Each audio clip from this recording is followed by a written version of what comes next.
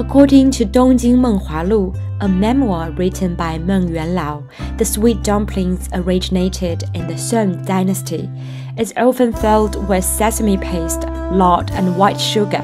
In addition, 武林旧事 written by Zhou Mi recorded that sweet dumplings could also be filled with adzuki bean paste in Thousand Song Dynasty. Speaking of the Lantern Festival, another noteworthy thing must be the full moon hanging high in the night sky.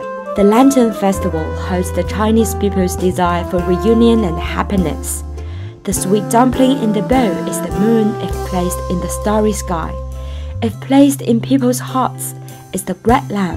The lion dance is also a traditional folk activity that is popular on the day of the Lantern Festival.